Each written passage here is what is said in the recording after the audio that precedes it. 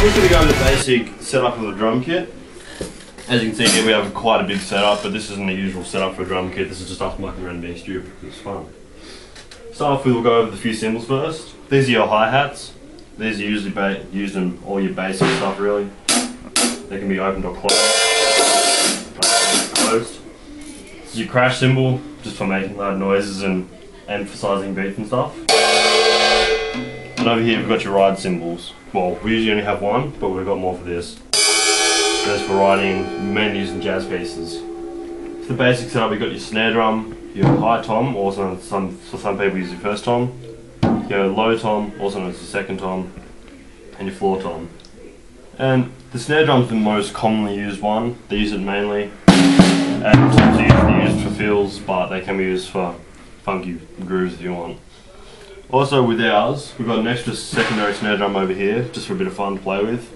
Extra floor tom, an extra ride cymbal, 2 extra crash cymbals and a spark cymbal. We also have a cowbell here, just used for funking around, and yeah, this is your basic setup. And of course your bass drum down here, where we also have a double kick pedal. It's a lot of fun as well. This is just your setup of drum kit that we have. We've got a bit of a tutorial coming up, and most of this is just all your basic setup. So yeah, we're just going to do some jamming now in the kit. It's a bit of fun to muck around.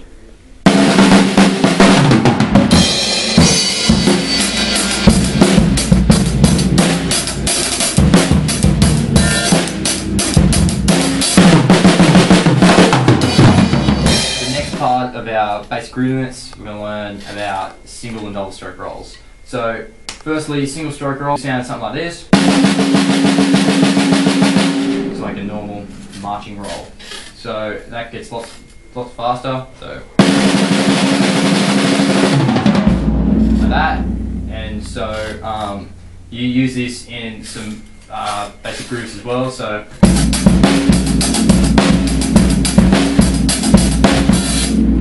yeah, so that's that, and your double stroke rolls is just right, right, left, left, right, right, left, left, so.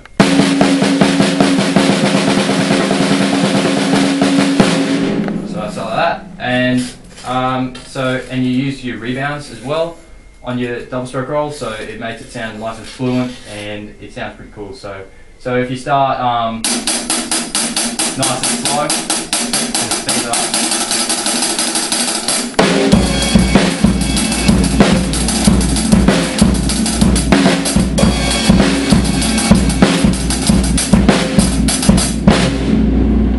That's a double stroke roll. We're just going to show some basic ways of holding your sticks.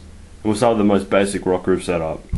For this one, you mainly just hold between your thumb and forefinger, and you're just holding with that. The other 3 fingers off just for support, and also help control the stick movement where it goes, so you can bounce it around a bit.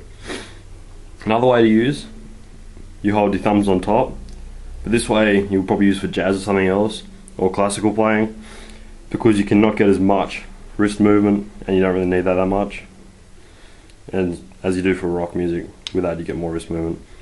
Also there's the classic hold. It's one like this. It's a bit old, so we used to use it for the old snare drum playing. We prefer to use this way.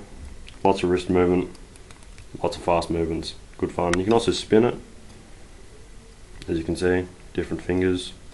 You can even do tilt ones, and yeah, different ways to hold your sticks. We're just going to go over a few grooves and fills. Grooves are the repeated beat over and over again. They're used to keep the beat going during the song.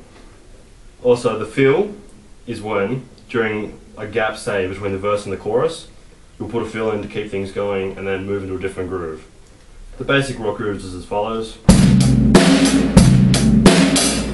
And then, say if I did that for 3 bars and then did a bar of fills, it could sound something like this.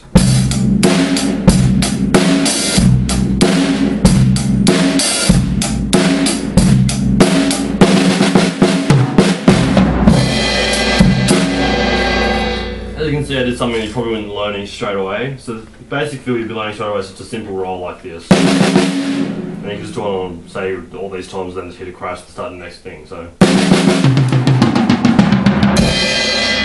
as you get better, you can start speeding things up. So you might go from a groove like this,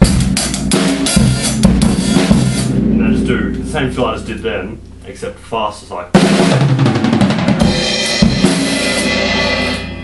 can also just mix it up around with the feels, like you can just hit songs randomly, but you sort of want it to keep it sounding good, so you can go random, hit hard, but still have to try and keep it going with the general gist of the song. So I'll just do something fun, you know, just a simple semi-wave groove I could say, and then just put a fill in, and then it'll get hard and hard as I go.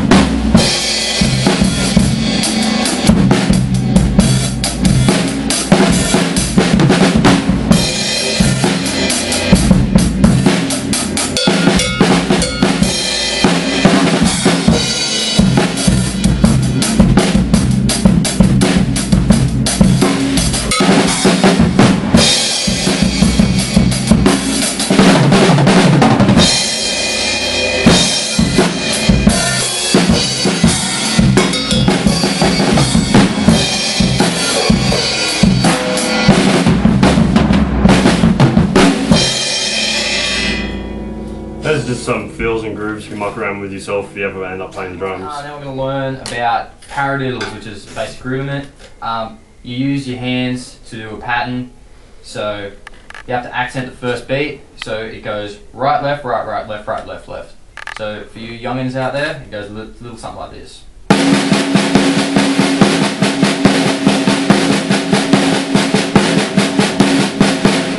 Right, so we're going to make this faster, and it should sound pretty cool. So doing it in a fill.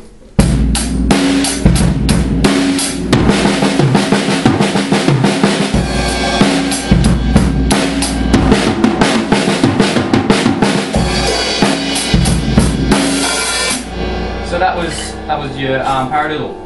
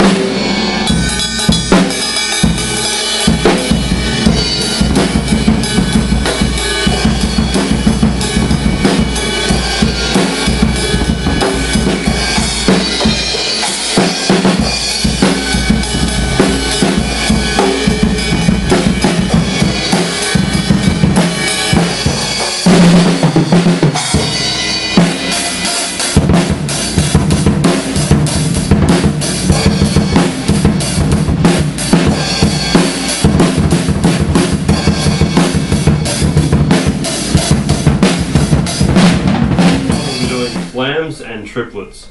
Start off with the flames. It's basically just getting one stick to hit after the other, but in close successions like this. You can do it with left, I'm not sure if it's left or right, but I'm pretty sure this was right. Left stick hits first, right stick right after it, and your left. Right stick hits first, left stick straight after it. You can put them into single stroke rolls like Adam was doing before, so like something like this.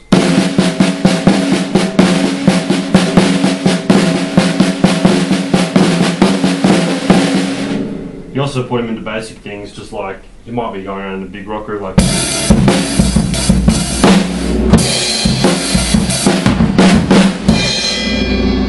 few other fun stuff and like that. Now with the triplets, this is just anything grouped into the groups, but you can do crotches grouped into 3, quavers grouped into 3, or even semi-quavers. With triplets as well, you can put them into flames as well. So you can put them together. Also with triplets you can do funky fills like, or you can even do grooves like. And if you want to make really funky, you can do stuff with the right as well, like.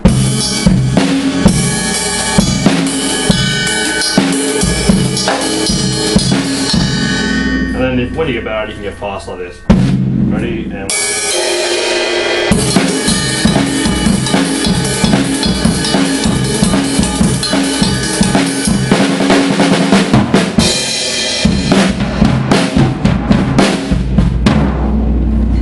That's just your basic triplets and your flams.